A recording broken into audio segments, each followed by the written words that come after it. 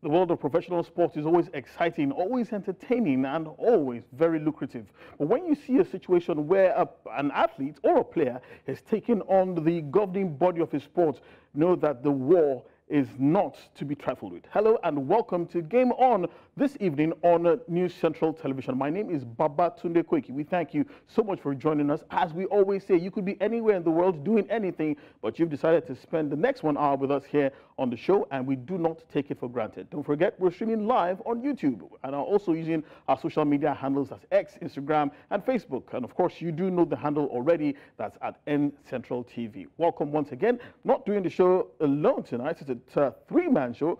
My immediate right has Adebari looking all dapper, as if he's coming from a wedding ceremony. You want to tell us something we don't know? No, not anytime soon. Not anytime soon. When the time is right. Just wanted to clear the air. Well, thank you so much for joining us. It was a pleasure. And my far right is one of the men I do hold most dear, a very good friend, a senior colleague, one of the most respected journalists in this part of the continent, Toyin Ibitoye, who is the former media officer of the Super Eagles of Nigeria and former senior special assistant to the former Minister of Sports Development, also joins us as well. Always a pleasure to have you on the show, Toyin. Thank you, Tunde, for the opportunity. I don't know about the opportunities. You're the one gracing the show, so we're absolutely delighted to have you on the show. Yeah, I'm happy to be here. Okay. I mean, as you said, Opey is looking sweet. Yeah. I'm sure there's something good in the offing. Speaking about something good, is there something you want to tell us about a certain Black Scorpion football club? Yes. That definitely concerns you. Yes, I mean, the Stingers. As The Stingers, yes. From the Stingers. Ogumosho. Yeah. That's the pet of the former sports minister,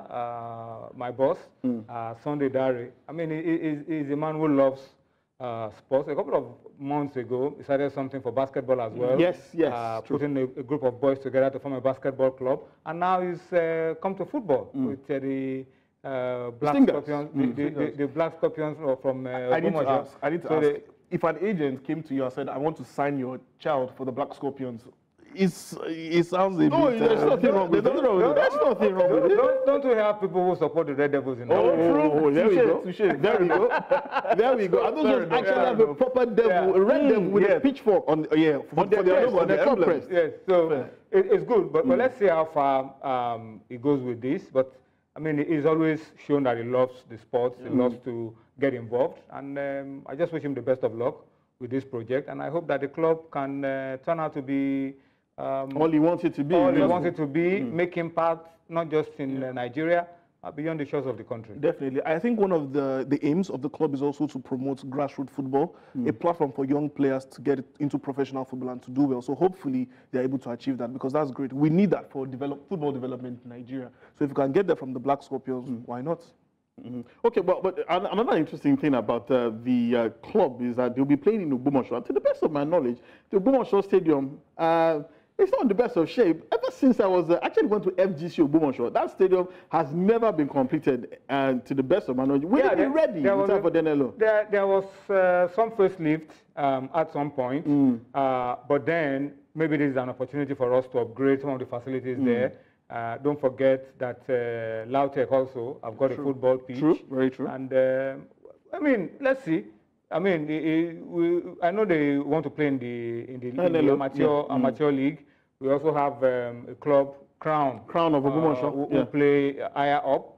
So it's an opportunity for us to upgrade these facilities and touch the base, touch the grassroots, and provide opportunities for young talents who are there in Ogumosho to play up to the highest level. Okay, we'd like to wish former Minister of Sports Development, Sunday Dari, all the best with his new pet project, the Black Scorpions of Ogumosho. Sounds like stinging their way to the top. Stinging their way to the top. There we go. I mean, Toyin has already come up with a club motto for them. That's stinging their way to the top. So definitely stinging their way to glory.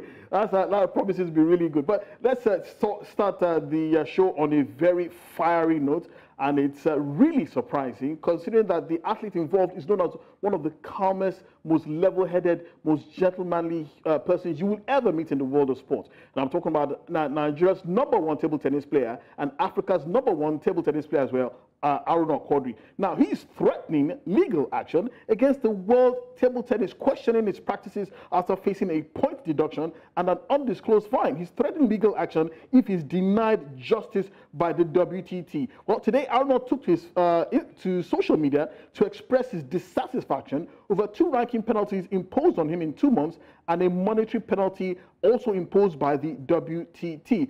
He said he was being sanctioned for not participating in the World Table Tennis Championship event in Korea, despite writing the WTT a month before the tournament, informing them of his ill health and his inability to participate in the tournament. And in the notice of sanctions to Aruna, it says the participation in WTT Champions event is mandatory as per the WTT Series and FIDE Series Handbook, and financial penalties for cancellations are applied per the respective paragraphs of Section 4.1, entry, withdrawal offences. Everything is well codified.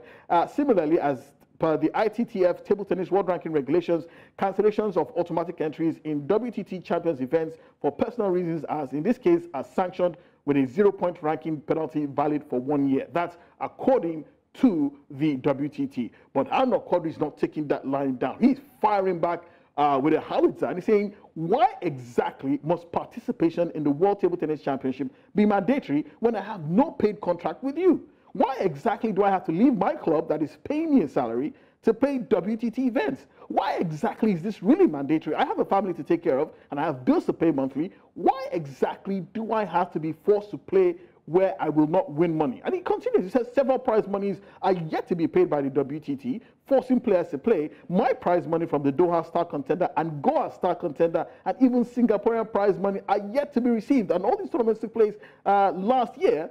He said, why exactly must I leave my contract with my clubs and play the WTT champions in Korea and lose my contract with my club?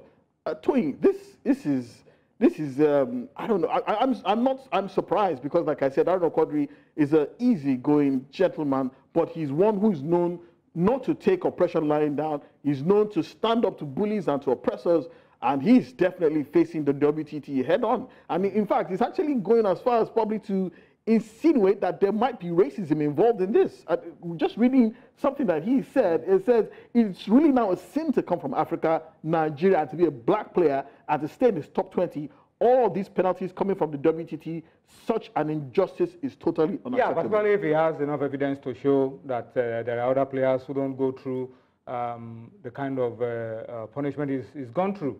But I think he has made very salient points.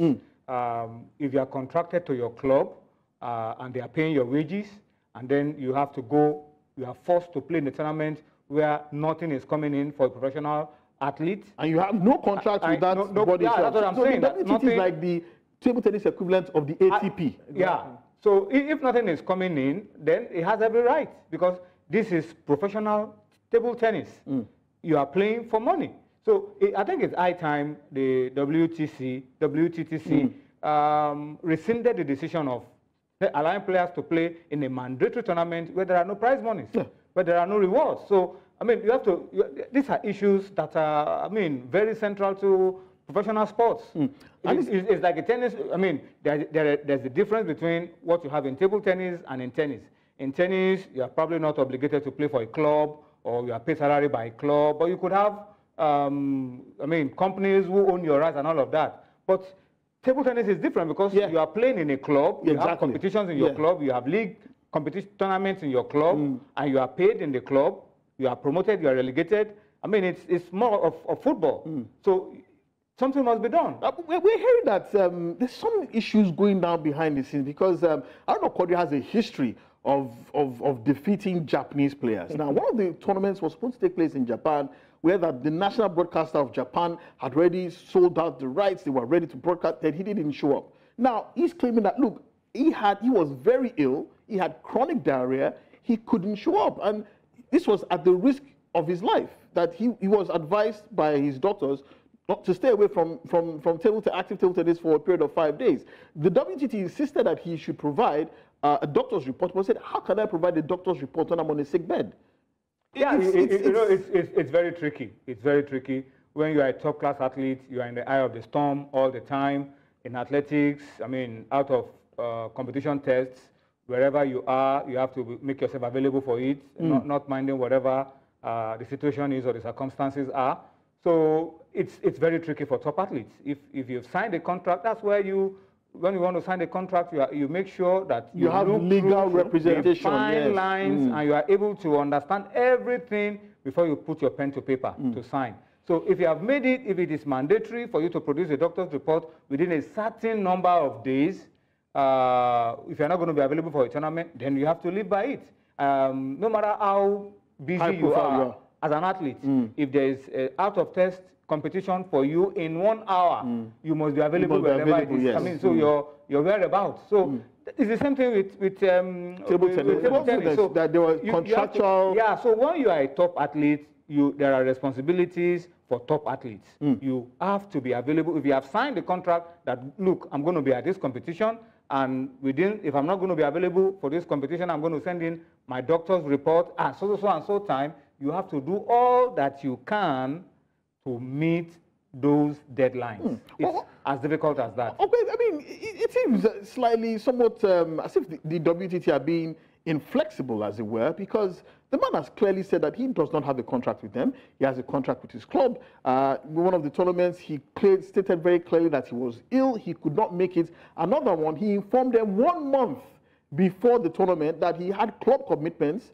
that he had to take care of. And this is a club who pays his wages, so he could not make the competition. And there's those who are looking at this and say that, look, maybe it's because he's not a footballer. Maybe it's because he's not a high-profile athlete like Etobi Amusan. That if that were the case, the Ministry of Youth and Sports or the minister would have stepped in, written to World Table Tennis and asked, that we could reach some kind of amicable solution. But right now, he's been punished, he's been fined, and he's dropped down on the rankings. So definitely, I think Aruna Quadri has been capitalized. And I say capitalized in the sense that you mentioned something. He's one of the athletes that, or rather, he's one of the few African athletes that has been defeating other Japanese competitors. And then, Asian. But then aside that, Aruna Quadri is one of the top-ranking table tennis stars in the world. So whenever you have Aruna Quadri at an event, you are sure to sell out.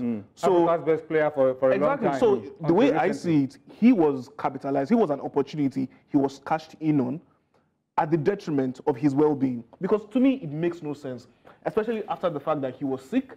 He told them that, look, I could not give you a report on a sick bed. For 5 days, he was down, he had chronic diarrhea. How do you expect him to go for such an event of that magnitude, and you even expect him to give you 110%? Obviously, they don't care. What they wanted was Aruna Quadri to turn up and to compete. Just to add to this, says, I have worked so hard to be where I am today, and I really do not have to suffer for an offense that I did not commit.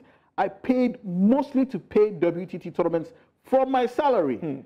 That means there's no appearance fee. He pays to play. And if this judgment is not changed against me, we will definitely end up in court. I will never be a slave to WTT and play for bad prize money. And I have it on good authority that players who go for these WTT events, they pay their own flights, accommodation, feeding. What are the benefits? I'm just as confounded as you. And what I hear is that you cannot pay for just 1 day so that you're knocked out. Even if you're knocked out in the first day, you must still pay for the entirety of the tournament. The issue is, if there are no benefits, if there are no rewards, no prize money, no cash awards for playing in this kind of tournaments, why are you playing? What's the benefit? And I say, the ranking points, because it moves them up, the ranking, it improves them, makes them more attractive to sponsors and clubs. Maybe the benefits are you are better ranked, and your ranking also. But financially, what comes to the issue is maybe when you are better ranked, there are better opportunities for you, bigger more exposure, more sponsorship for you. So maybe those are the benefits. But I think it's high time players came together. If you are contracted to your club, and the clubs also need to step in and get involved in this kind of situation.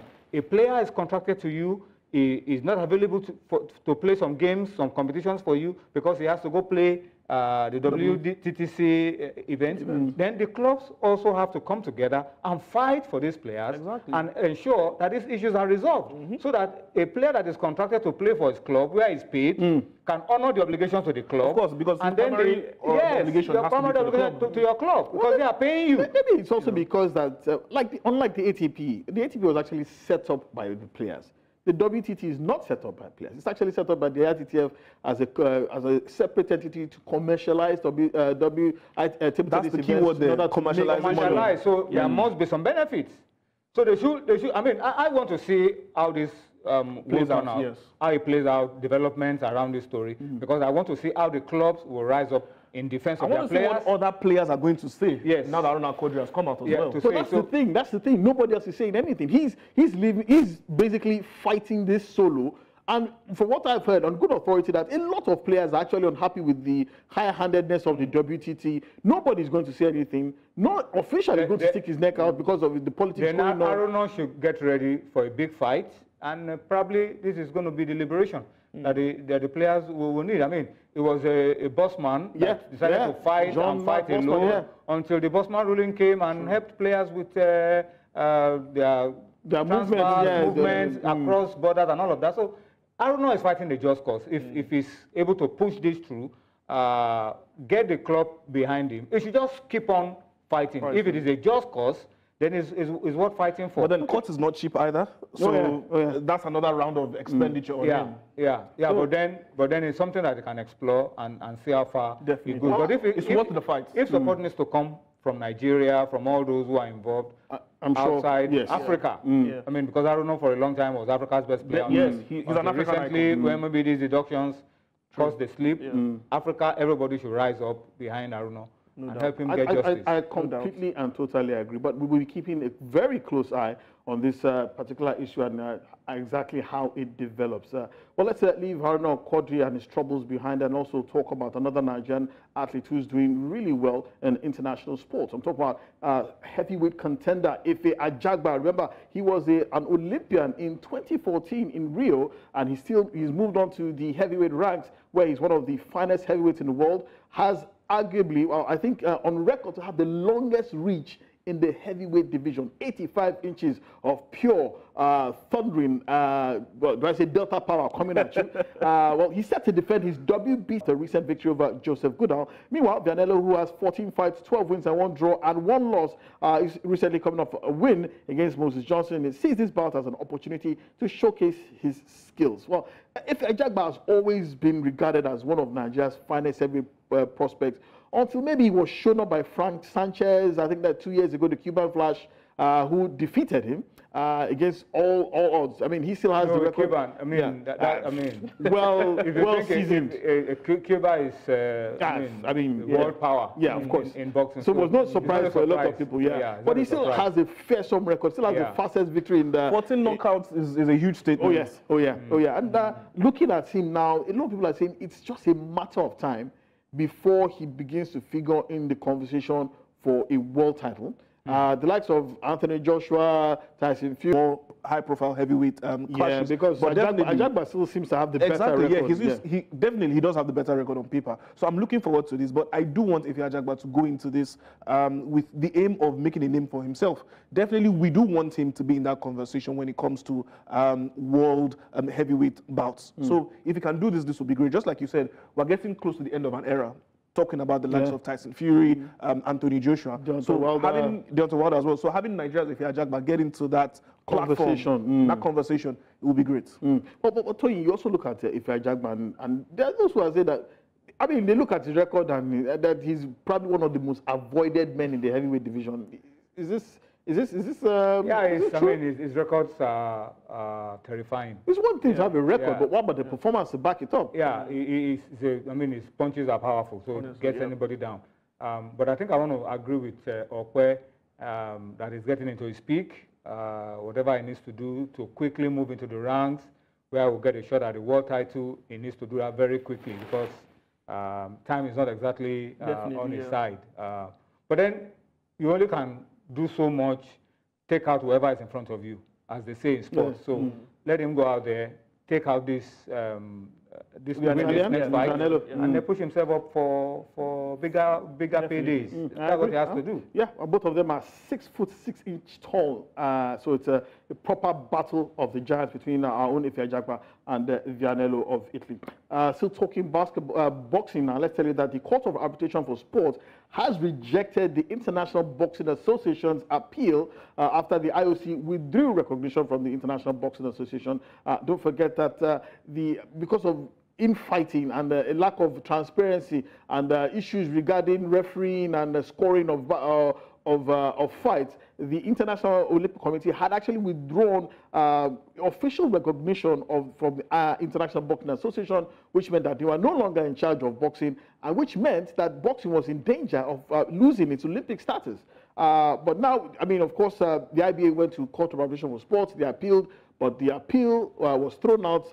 IOC's decision was upheld, and now it is most likely that a rival body that was recently set up, the World Boxing, who already have the likes of the United States in their corner, will seek for IOC official recognition and become the body now that's be in charge of amateur boxing. But it's interesting because there are those who say it's all politics. The president of the IBA is actually Russian. You know the issues with Russia, the United States, and the West. It was pretty much a case of walking to the answer as far as a lot of people are concerned. But Toyin, it's a question of the more you look, the less you see. Absolutely. But there have been existing questions regarding the quality of refereeing at international boxing events. I mean, I also remember that we were at the wrong end of a decision as well. True. At the Africa Games, where a Nigerian boxer almost killed his Moroccan opponent. We could have had 9 gold medals. But then he lost the fight from the according scoring, to the referees, the second the modified scoring. He won by 3-2 according to the judges' scorecard. But they brought in another 2 judges who now scored in favor of the American. He lost 4-3. Whose decision could override those of the judges. And I also know that in Nigeria, our boxing federation are also in the middle of big crisis because of the body in charge of amateur boxing. Yes. As a fallout of that's the Nigerian Boxing Federation. As a fallout of this decision that has now been made by CAS. So it's not a very pleasant one. But I hope that in the interest of amateur boxing, which is our forte, I mean, going to the Olympics, you know how many boxers.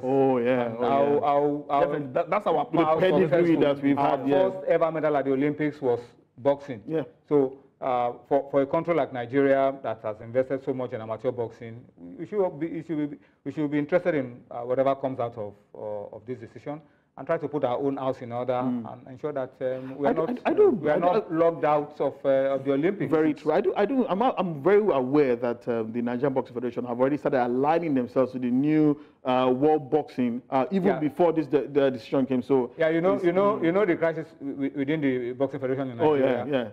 Because of this, I mean, shifts and the changes and all of that, the president of the federation, the general, Minima.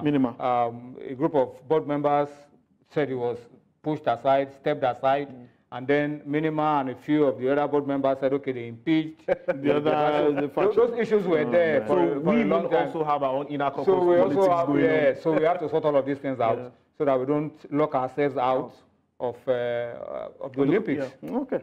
Well, we'll just be watching that situation as it also progresses as well. But let's also tell you that finally on this part of the show, let's also give you some news that NBA star Rajon Rondo has officially announced his retirement. He is a 4-time All-Star and a 2-time NBA champion. Rondo last played in the 2021-2022 season with the LA Lakers and Cleveland Cavaliers. He led the NBA in steals per game in the 2009-2010 season and in assists per game in the 2011-2012, 2012-2013, and 2015-2016 seasons. He also made the league's all-defensive team 4 times, won the NBA titles. He's because when you think about it, especially now in basketball today, we have more technically gifted players. Retired officially from basketball, and that's the last time we will ever see him on an NBA court.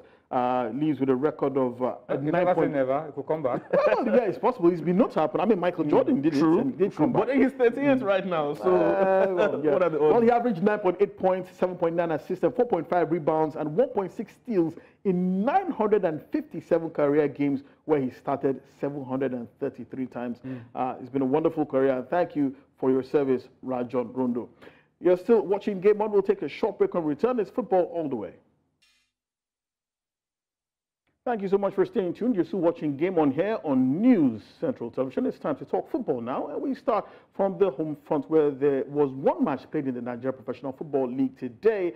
Gombe United, of course, you remember that they're serving some punishment for crowd infractions. They played out a goalless draw at home at the Pantamini Stadium to Remo Stars, who, of course, are gunning for the title this season. The other game that should have taken place today, Rivers United versus Katsina United, was postponed. Of course, Rivers United are campaigning on the continent. They will be away to USM Algiers, who are the defending champions of the CAF Confederations Cup, away in Algeria. So, unsurprisingly, that match was not played. But there will be games played tomorrow. Let's quickly show you those fixtures for matches that will be played tomorrow. There you go. It's Abia Warriors versus Plateau United. Heartland will be guests of Bayelsa United. Toyin, our good friend, who is now the general manager of Heartland, you know the man I'm talking about, Mike Idoko. It seems that the magic is not magicking yet.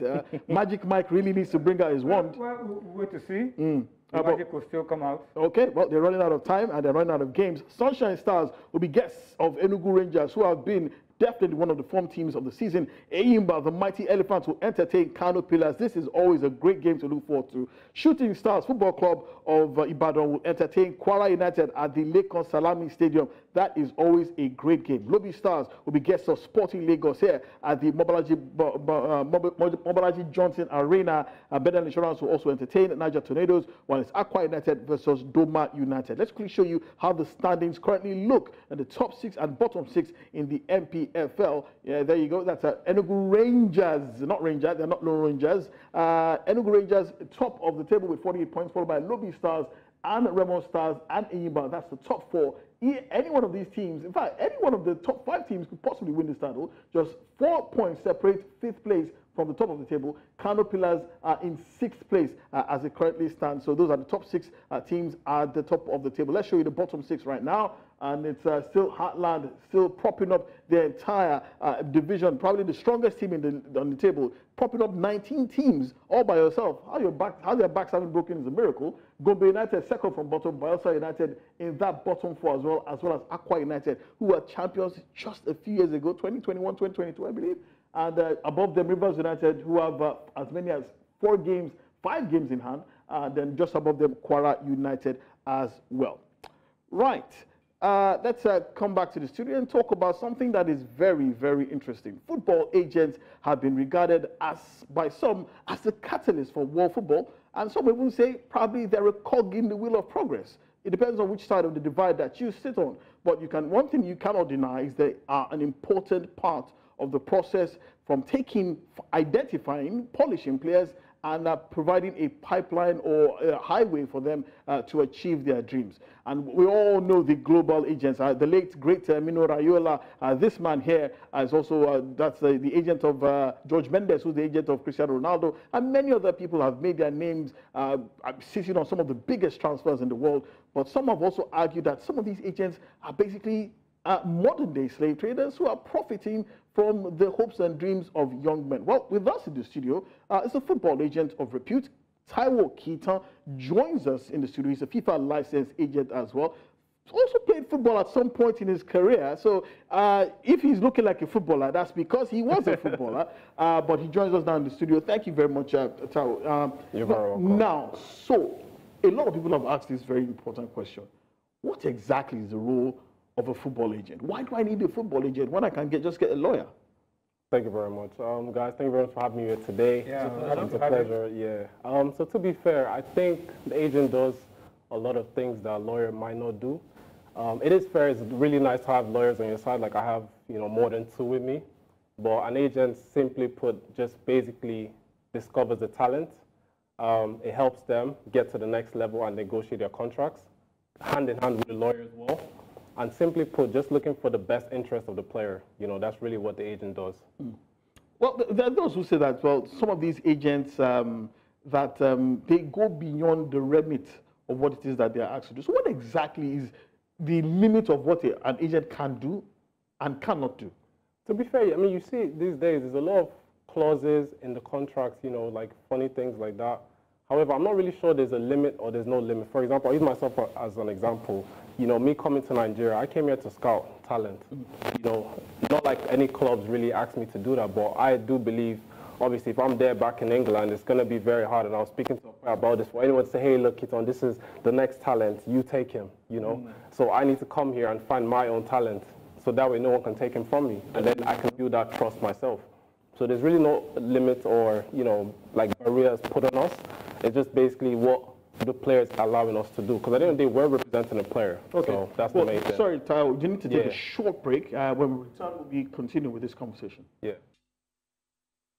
Welcome back. You're still watching Game On here on New Central Television. We still have Taiwo Keaton, who's a FIFA licensed football agent, and we'll be talking about the role of agents in football. Now, Taiwo, you were talking about exactly that there's really no limit to what the players' agents can do in respect of their charges. But how about those who argue that these agents are pretty much exploiting these young men and women? To be fair, I'll be honest with you, there is a lot of news on that, and it's very sad and very disheartening. But again, what can you really do about this when most of these agents are coming to, let's be honest, the underdeveloped and developing countries like Nigeria, Africa in general, and they're promising these kids a hope of a better, better tomorrow. I'll take it to Barcelona.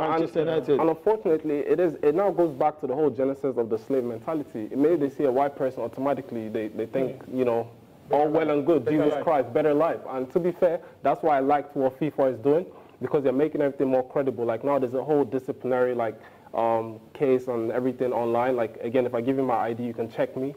I can't fake it. You can't pretend to be me. No one can come to you now and say they're an agent and there's no credibility, there's no line of things he or she has done. So everything has changed now. So you can just check my ID and you see who the person is. So I think that should stop, hopefully. So, but we never know. So yeah. Okay.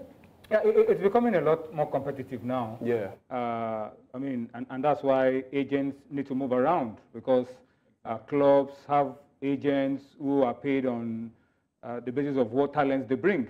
So is that a challenge for you? I mean, to move around, and you've come to Nigeria. Are you touching Ghana, Togo, other countries? I think that's a very very good point you made. It's basically like everyone is scrambling for like the scraps of the talent. And as I said earlier on, like that's why I did come to Nigeria. Like I've been scouting Beyond Limits. I'm actually now, I have a contract with them, which makes me like their official agent. So that's really good. Beyond Limits. Yeah, Beyond Limits. Football Academy. Yeah, exactly. The Kule Shonomen's Academy. They're doing really amazing. Like Rebel Stars. Field team at the academy. They're doing very well. Trust me. Like everything they're doing is so professional. The other day I was there and they were teaching the students chess. How many academies in Nigeria teaches their academy players how to play chess? Critical thinking. Exactly. So yeah, you do have to go find your own talent, and that's why sometimes being part of a big agency is good, because I can be here talking about the benefits of an agent. My partners can be in Scotland, Sweden, doing their own thing, and vice versa. Because let's be honest, no one can be in two places at once. So you do need to kind of delegate those kind of opportunities. Yeah. So you're right. Yeah. So I think for me, let me just give a scenario. We spoke about this a couple of weeks ago. So one of the stars from the Via Regio tournament. Obviously, Beyond Limits was also involved in that tournament. Yeah, they won the tournament. Yeah, they did. Yeah. So we had Ojodu FC and we had Ikorodu FC as well, being part of them. One of the stars from Ojodu FC, he got signed. Currently, yes, Hafiz Umar. So he's currently having a loan spell with Chelsea. Trials. Pardon me. And then before that, he had Ojodu FC and Bodo Glimt of Norway had an agreed deal, right? In my own opinion, I'm not a FIFA licensed agent, you are now, but I want your opinion on this. For me, I felt like he should have signed with Bodo Glimt, because I feel like he would have had first team opportunity and he's going straight to the first team. Compared to the current Chelsea now, who for me, the academy right now is upside down. So it's not the same during the days of the Rhys James and Conor Gallagher, who went through the 8 grades like a development, and then got promoted to the system. So for you, when you have a player in that position, what kind of advice would you give to a player when you've got a small club, you're going to play first team football, but then there's the opportunity of going to a big club and thinking far? So one of my really good mentors, Ladi Salami, who is Odion Igalo's agent, he always says this in this industry, and it's very cliche, but patience is a virtue. So just by knowing that, I'm 100% going to go with the Bordeaux, because I know if this guy can stay 2 years in this club, get first team, his value is going to increase in the future. Look at it counterclockwise now. He goes to Chelsea, maybe he has one season, they might play him one time or loan him out. His career might literally keep going down from there. Him going to Chelsea might be the pinnacle. There's a lot of players that have done that and it didn't work for them. But again, you have to look at it from his own perspective. Coming from, you say it was from Kano. everyone there probably talks about Chelsea, Arsenal, Man U, Man City. And then the money. And the money as well. So unfortunately, you need to have an agent that wants to work with you and understands your vision and say, look, man, for the future, let's do it the right way. We are not just like a money-hungry agent. That's really the question. How do you deal with all these players and their families who are basically thinking, oh, look, let's take the money now. This big club is already making money now. And they're not really looking at what you're looking at. They're charting a proper pathway for this player from nothing to stardom. How do you deal with that? I think that's where trust in the agent comes in. I think that's where having a really good relationship with their parents and telling them and showing them case studies and examples of other players that might have done that in the past and seeing if it worked out or didn't work out.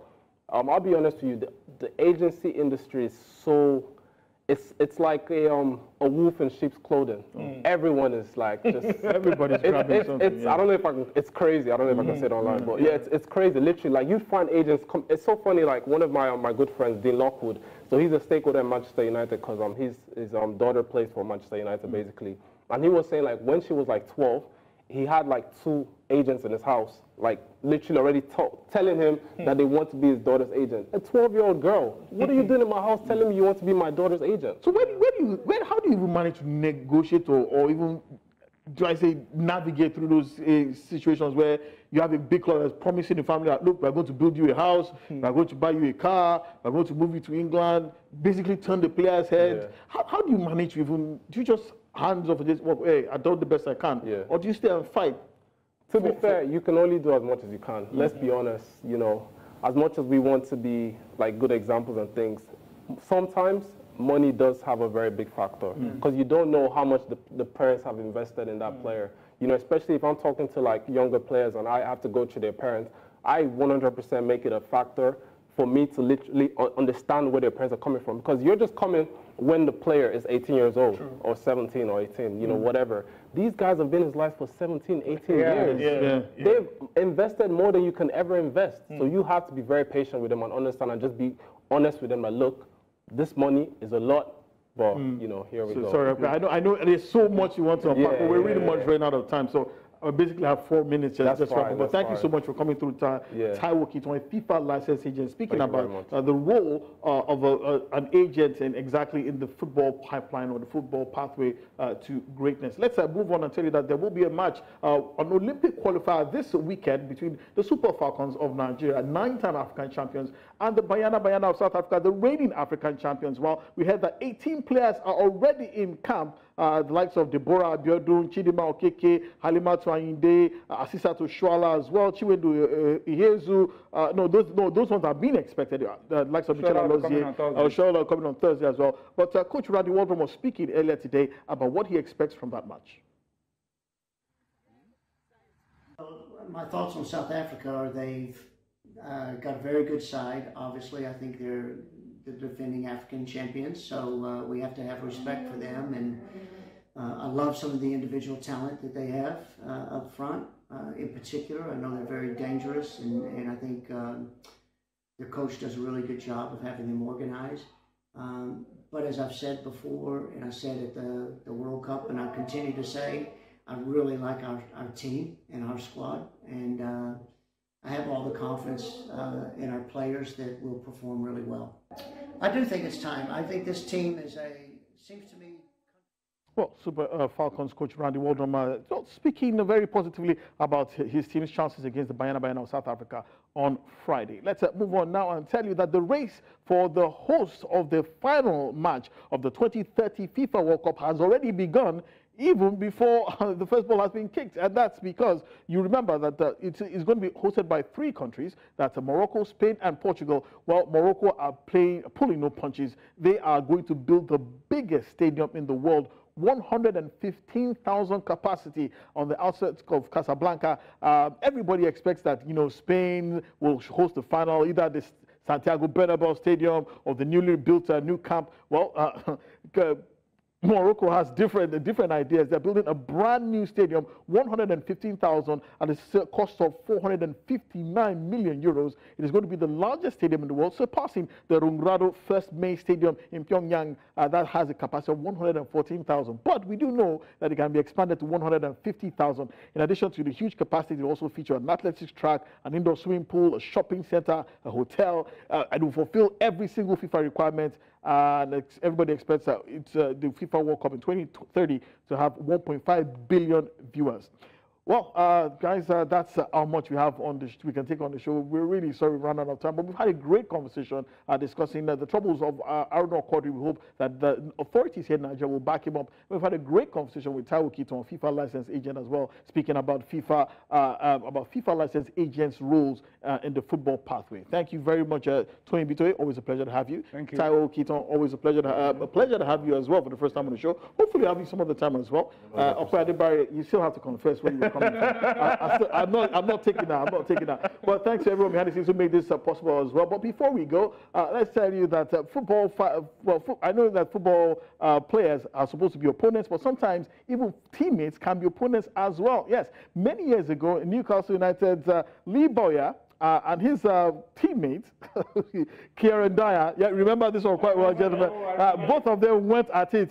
They bet you are losing. Yeah, they lost 3-0 at home to Aston Villa. Both of them were not happy because I think Boyer was frustrated that Dyer was not passing to him. Both of them were actually sent off, and the fight even continued in the dressing room. And they only ended when the coach Graham Souness said we were going to fight both of them. Well, that's all we have on the show. Thank you so much again for joining us on this edition of Game On. Show makes return tomorrow. My name is Babatunde Koiki. Wishing you a wonderful evening. Bye-bye.